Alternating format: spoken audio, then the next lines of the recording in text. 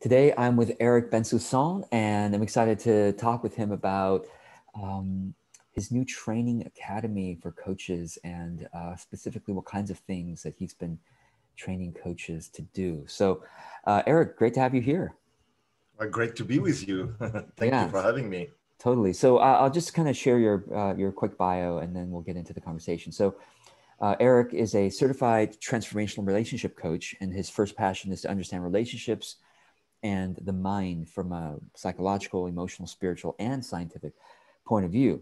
He supports individuals and couples who are experiencing emotional challenges. And his additional passion is in coaching, and he's trained thousands of coaches, for different companies. And he's just launched his own training, which is the Coaching with Passion Academy. So, we can talk. There's so much we can talk about, but given that you're just launching your Coaching with Passion Academy, I'm really curious, what's one of the concepts that you find that the students are really benefiting from? Like, what's just give us a taste of kind of what's Yeah, in there. that's a Yeah. great question. George, you know me a little bit, so I'm really passionate about coaching. I'm really passionate about making a transformation in people, right? And I think a lot of people, especially those days, right, with the period that we are in, this uncertain time, they want to also make a contribution. They want to transform people's lives.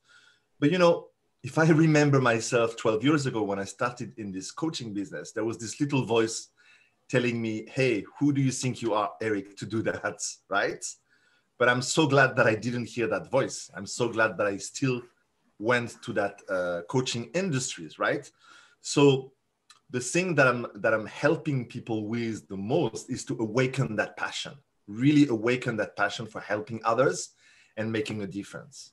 Now, of course, we all know, and you know, that this is not enough, right? We can have a passion, we want to help people, but there is the downside. And what I see about a lot of coaches in the world is they get their certification, and after the certification, they are left high and dry. They don't know what to do. They don't know how to market themselves. You know very well the thing. So in my coaching training, I really combine the skills of teaching people how to transform people's life and how to be effective in a coaching conversation. But that being said, I also bring the practice, and I also bring the authentic marketing that I mostly learned from you, George. Yeah. So it's an ongoing program with a support, because what I notice is most of the program, there are wonderful programs out there, right? Wonderful. But the thing is, after the certification, they leave the students completely by themselves. They have no support. And those people, they never learn how to do marketing. I never learned how to do marketing. I mean, I'm good with sales, I'm good with people, but I had to come across all the authentic strategies that don't feel, that you stay in your truth, that you can still market yourself, but still be able not to manipulate people to buy your services. So one of the great things that I love about what I'm doing right now is I combine the skills of a coach and a trainer. So I've been in their shoes before, right? So I know what it is to wait for the client to come. I know what it is. So it's a very strong foundation about having a coaching conversation. And I use a lot of NLP in that. And, it's years of experimenting about training many people around the world. Plus, I add the practice side. So every week we practice all together and I mentor them.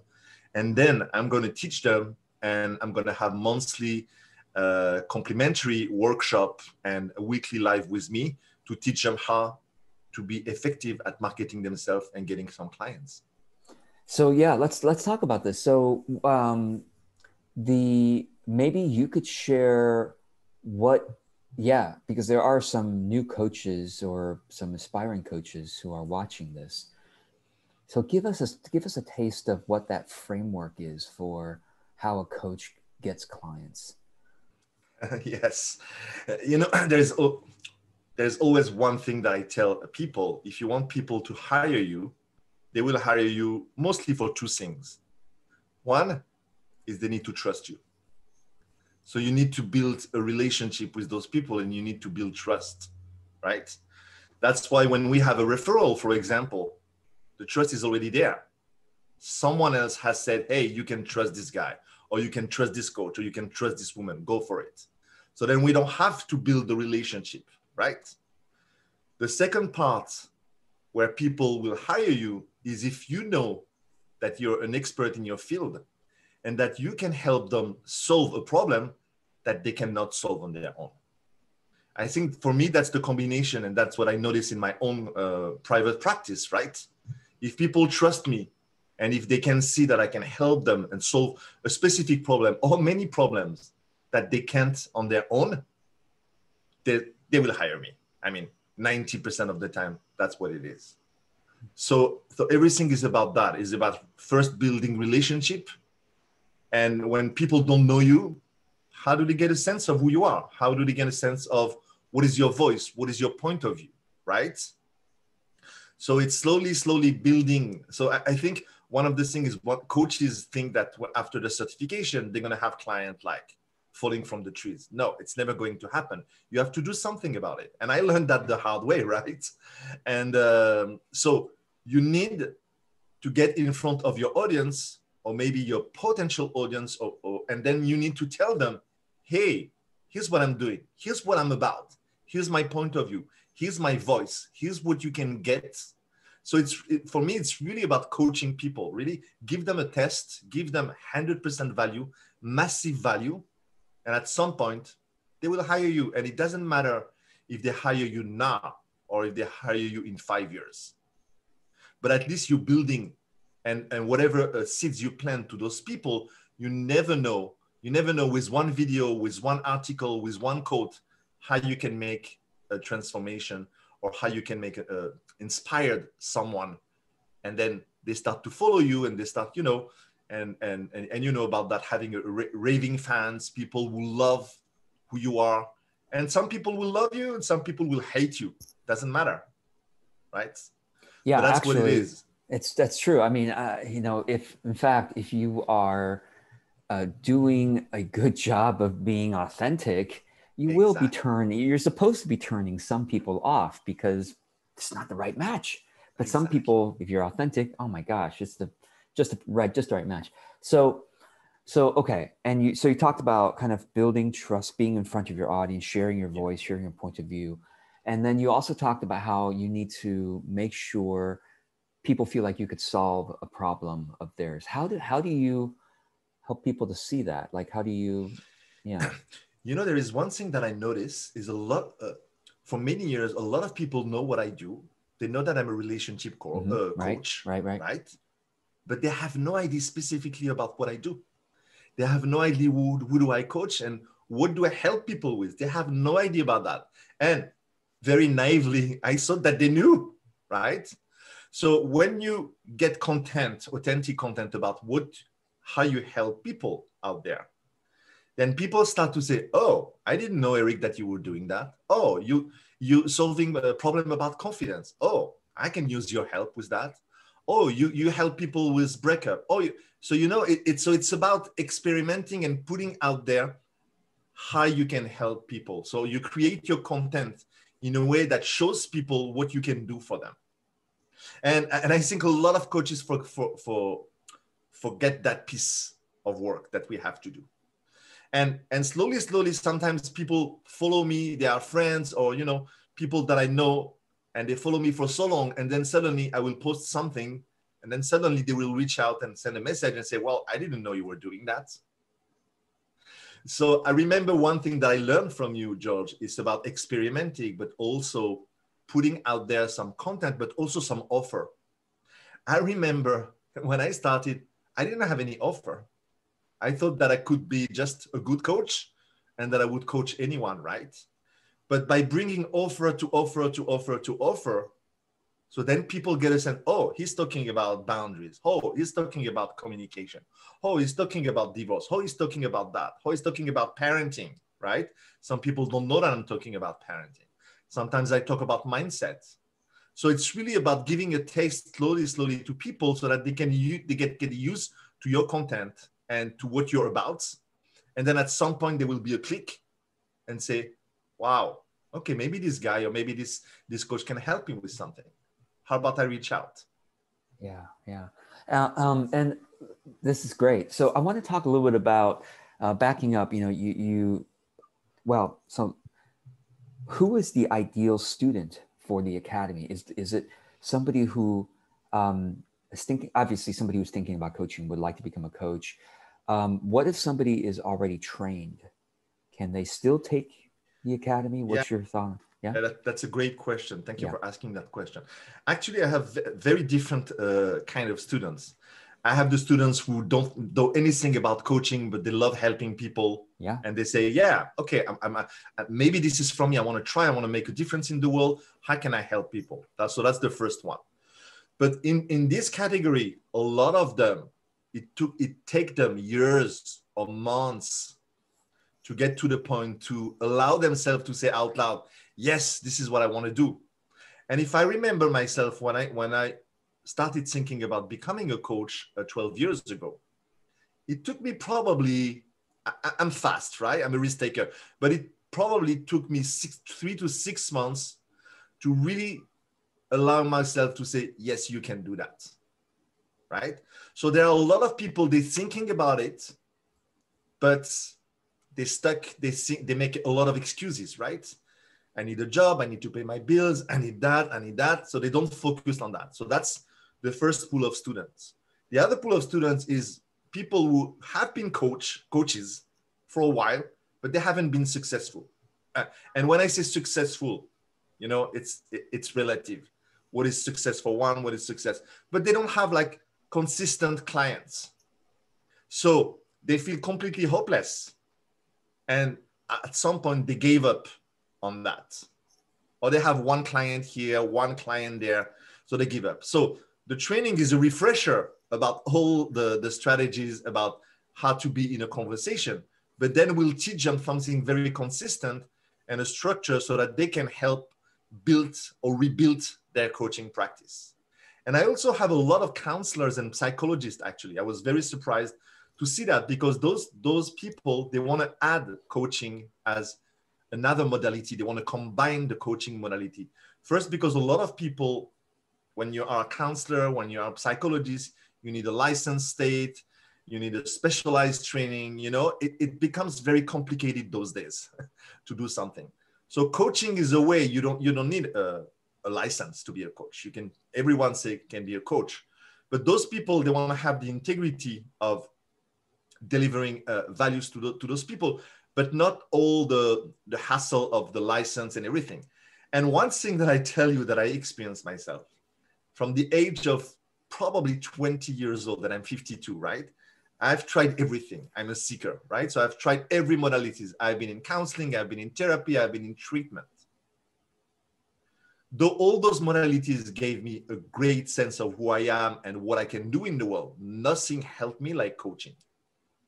And I think those people come to realize that there are there are millions of people out there who wants to change their life, but they don't want to go in the past. They don't want to they don't want to spend 6 years in therapy to try to solve their problem. They want tools and they want effective strategies to live their life right now and to improve their life right now. And I think also because there is a booming right now with what's happening with the COVID and all the situation in the world, people started to realize, hey, I need to change my life. And maybe it's not, because I don't know what's going to happen tomorrow, right? Mm-hmm. So they are at the point in their life that they want to do something now. And they want to do, but they just don't know how to do. So they need a little bit of guidance and a little bit of help so that they can focus their attention and intention on what's so meaningful for them. Yeah, this is really, it's really good to define coaching, actually. A lot of people have heard that term coach, obviously. Everyone, yeah. I use the term coach. I don't think I'm really a coach, but, authentic business mentor. Some people say, George, no, you're not a coach. You're a mentor. You like give people this. I'm like, okay, but authentic business mentor, ABM is not as nice sounding as ABC, authentic business coach. So I kind of have kept, a long time ago, I started working with coaches. So I call myself a coach because I didn't really know what that means. So you're defining it now, and I really like it. So we've all heard of therapy, psychotherapy, counseling. So tell us again, what is the main difference between coaching and other modalities? Of course, there's many other modalities, but let's just say Yeah. psychotherapy. What's the difference? Well, coaching, you don't dig into the past, right? You don't have to. I mean, if you are skilled with doing that, Mm-hmm. for example, I do some inner child work in my coaching relationship coaching practice but I learn, I'm skilled with that, right? But coaching is really about empowering people to start doing what they have made excuses not to do. So it's really about taking what is your present situation. I don't really need to know how you came to that situation, but what I want to know is now that you are stuck or you are challenged or you have something that is dissatisfying in your life, what could be meaningful and important to you right now? So we refocus people on recreating a vision aligned with their values. And once we're there, okay, what are the solutions and what are the next steps that you're going to do and what are you going to be in order to move towards your goals, your desires, your dreams? So that's what's it about. So we don't give any advices. We help people uncover the resources that they already have within ourselves. And we all have resources that, when we don't know that we don't know, right? So we only function like 5% consciously. So there is a full potential within ourselves, which we don't know that it's there. And we have to transcend our reality. We have to transcend our challenges to suddenly feel, oh my God, I may be courageous enough to take a leap of faith. I may be courageous to do that. Finally, oh, I have this leadership within myself. I never knew that I had that, because people have so many limitations. So it's about getting out of the way what is holding them back and limiting them, and say, okay, what do I do now? So it's taking massive action, massive experimenting until they find what works really well. But I think one way to describe very quickly coaching, for me, it's an alignment process. Who you are, what is your vision, what do you want to be, why is that important for you, and then what do you need to have, what do you need to be, and what do you need to do in order to get what you want. So it's really an alignment process. And when you're aligned, we all have experienced sometimes in our life we want something and it comes easily. Why? It's because we are totally aligned. The timing is aligned, our vision is aligned, our identity, how we show up in the world is aligned with what we want. And most of the time, let's say that we are misaligned, but people take things personally. So they start to feel, oh my God, I'm not good enough. I am not blah, blah, blah. All those core beliefs that we can have. I don't belong. I am not appreciated. I'm a failure. All those things, right? And when you get out of the way of all those limitations, then people start to feel relief and then start to see a realm of possibilities. And for me, that's what coaching is about, is inviting people to create possibilities and open up self-reflection in a way that they haven't been able to do before. I really like that. Self-reflection in a way they haven't done just by themselves. Otherwise, if they had reflected enough and understood their vision and their values and the next steps that align with them, they would have done it already, right? And no, so exactly. and so I really like this. So yeah, I mean, obviously you have a passion for coaching. I mean, this is why you're very qualified to be training people and coaching people on how to do this. So this is an important distinction that I want to just reiterate. A coach is not somebody who has all the answers, who says, "Oh, I know exactly." The right. I'm a PhD in relationships, and I know exactly all the theories. And no, a coach is somebody who is skilled at helping the client uncover the answers that they already know, right? And or the resources, like you said, the inner resources, the inner strength. And I think it's so powerful because when we are able to unlock the answers and the strength within ourselves, it is much more of a sustainable process of change, instead of relying on somebody to say, well, you give me everything because I don't know anything. You give me everything. But yeah, say more about that. Like that's the promise of coaching, isn't it? Yeah, no, that's exactly it. What it is most of the time people in their life, because we are in a society where we thrive to do things, we're in the rut, we don't have time. We feel we have no control, and we probably have no control about everything. But that's okay to have no control, right? And most of the time, when we get stuck in a situation, we feel powerless.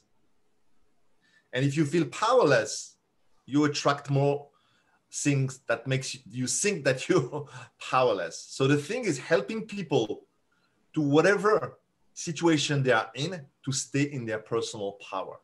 So staying in my personal power is about, instead of reacting to a situation, instead of make it mean something about myself, I just become an observer about what's going on into my life. I don't make it mean anything. And I know that I have those core beliefs, so I just have to shut them down for a while and say, okay, who would I be without all those limitations? And what can I do now to improve my life? So it's really about staying in your power. So one of the things that I love doing with my students is I love them to be aligned, not only aligned, but to be in a peak state of mind. Because in order to change your life, you need to change your physiology, right? That's what it is. So when you completely align and you're in your peak state of mind with alignment with who you want, everything is easy and effortless. That's what it is. Yeah. And you know that, George, when you decided to move from your old career to say, hey, I'm going to do like something more authentic, everything was aligned for you in that moment. And then you built a wonderful practice because everything was aligned. Yeah. So of course it took you a lot of work to get clients to get to know you, but it would have probably come, whether it's 1 year, 2 years, or 3 years, because you completely align, you're authentic, you know what you're about, you know what's important for you, you know who you are, you know who you're becoming through this process. So then people come to you. Yeah. And that's one of the things that is also really important is there's another piece that I teach in my training. So there is the marketing, there is the strategy, there is everything. But there is also something that I learned from the surrender experiment from Michael Singer, right? Is being able to live your life from a place of possibility, and whatever comes your way, let's see it as a blessing. Even if sometimes it's not a blessing, right? You don't see it that way. But what if you can say, okay, let's deal with that. Or, okay, I have an opportunity. Let's take that opportunity and let's see where it leads me. So instead of trying to control everything, and the human mind wants to control everything, it's saying, hey, I'm totally going to surrender, and whatever comes to mind, comes to me, I will welcome that and see where it leads me. And I have to tell you something, George.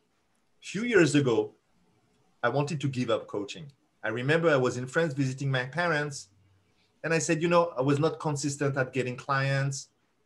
And I remember the moment where I told myself, you know what, Eric, maybe this is not for you. Maybe there is something else for you.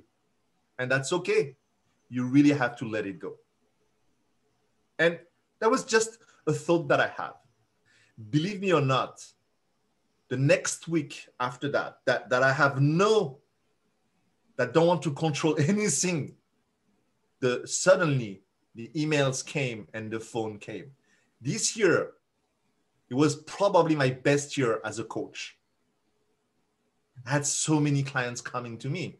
So once I suddenly say, hey, I'm not going to control anything, but I'm going to let the universe or whatever, the higher power or your creative sides to help me co-create what I'm about, then I was aligned again.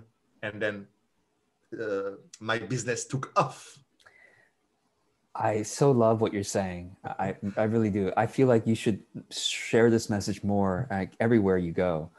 First of all, I love that book, The Surrender Experiment by Michael Singer. Yeah. It's also one of my favorites. But I also have experienced what you're talking about.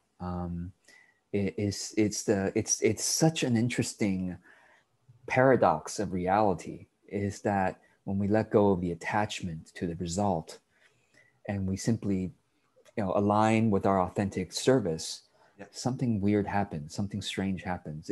You can't necessarily plan exactly how that happens, but it happens. It's like some weird vibrational change. So I'm really grateful that your students and your clients get to experience your energy and your training to help them to kind of make that shift themselves. So let's kind of end by talking about, well, actually, quick question I want to ask you. When your students graduate from the Coaching with Passion Academy, their title, is it life coach? What is the title that?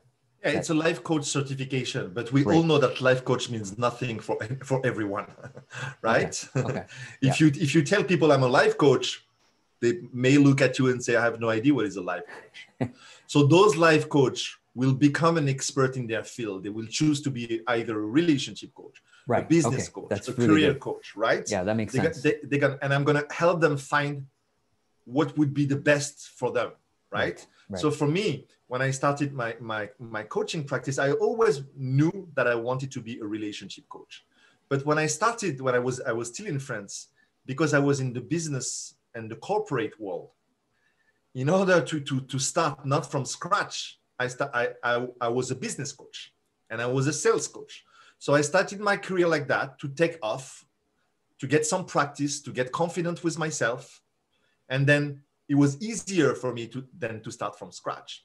And then when I felt, okay, I'm done with working with business coaching and everything, because this is not where my passion really lies. I really want to do relationship coaching. Then I made the shift. So some people, if you work all your whole life in career change or maybe in HR, maybe you have an expertise in that. So maybe you want to use that expertise to start to build your career around that and see how it goes. That doesn't mean that along the way, you're not going to change your niche or you're not going to change who you are as a coach. And I know so many coaches have changed. Totally. This is a really important message. The niche and identity thing can evolve and will evolve because if we evolve. Yes. But I also like that you're saying that coaching can be added on top of your life experience, your career experience, what experience that makes you unique to another person on the street. You have so much of that. And so anyway, I want to make sure people know. So what is the next step? Someone's watching this, hearing this and say, I'd like to work with Eric. I want him to train me in terms of coaching, but also in terms of being able to succeed in my coaching business. What's the next step? Yeah, well, go visit my website, which is www.coachingwithpassionacademy.com, or send me an email, which is info@coachingwithpassionacademy.com. And then we will be in touch and we will talk what is the next step. So I don't know when this video will be live, right? But I have tomorrow I start a new training, but I start training every 2 months. Okay. So whenever you're watching this, there will be an upcoming training. And so just reach out to Eric and make sure you find out the details. Yeah, and actually I'm thinking about experimenting something a little bit different, which could help some people. Let's say you don't want to be retrained as a coach, right? You can take the training at mid of the training as a membership and do the business part. Okay. And the practice part with other students, because I think it's also very important to connect with having a network with other coaches, because this is a work that we do that we are all day by ourselves. So I think it's important to build the network. Nice. So I'm putting also that into place, and probably by the time this video will be live, I will have this membership so people can jump in just for the 3 months part about the authentic building a business. Marketing. Exactly. Yeah, totally. Great. Eric, always a pleasure to connect with you. It's always great to be in your presence and your energy and your passion. It is just by who you are. I think you make the people around you better. So thank you for who you are. Thank you very much. Thank you. And so folks, go and take a look at Eric's website. Of course, all the links are below. And any questions, you can always comment below. I'll make sure Eric sees it. And thanks again, Eric, for your great work. Thank you, George.